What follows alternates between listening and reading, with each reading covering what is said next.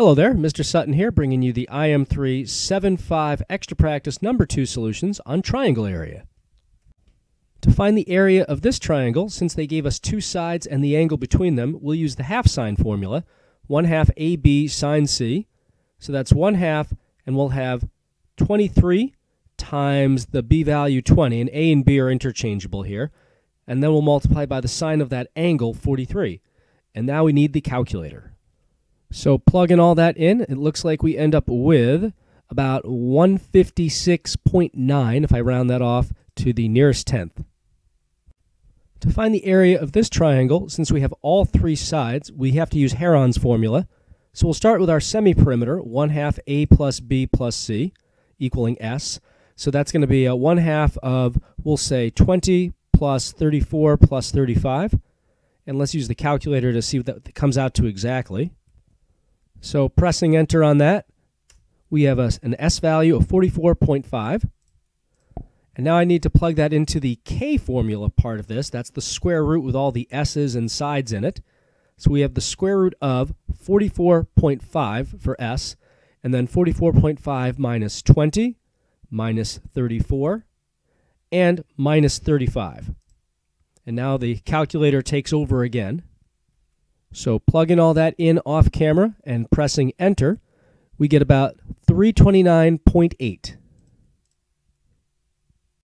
For this triangle area problem, since I have two sides with the angle between them, I'm going to use my half-sine formula, 1/2 AB sine C. So that's 1/2 times one of the sides, 17, times 36.6, times the sine of the angle between them, 68. And let's plug that in the calculator. So plugging all that in, we press enter, and that comes out to 288.4. On this problem, since they gave me all three sides and they want the area, I use Heron's formula. Let's start by finding S, the semi-perimeter, which is just half of A plus B plus C. So we say 1/2 of 44 plus 26 plus 26. And let me think here. I can just do this without a calculator. So we've got, let's see, that's 70 plus 26 is 96, so half of 96 is 48. All right, so this next part's going to need a calculator, but let's write it out first. We have our K formula, the square root of S, and S minus A, and S minus B, and S minus C. So that's the square root of 48, and we have 48 minus 44, 48 minus 26, and another 48 minus 26, so I guess you could have just squared that thing.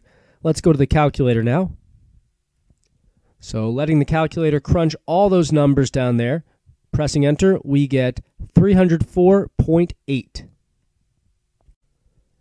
For this one, since I've got two sides and the angle between them and I want the area, I'll use my half-sine formula, 1/2 AB sine C. So that's going to be 1/2 times 35 times 22.6 times the angle sine in there, so sine of 98. And now let's use that calculator. So plugging that in and pressing enter, we get about 391.7. For this one, we've got all three sides and we want the area of the triangle. So Heron's formula it is.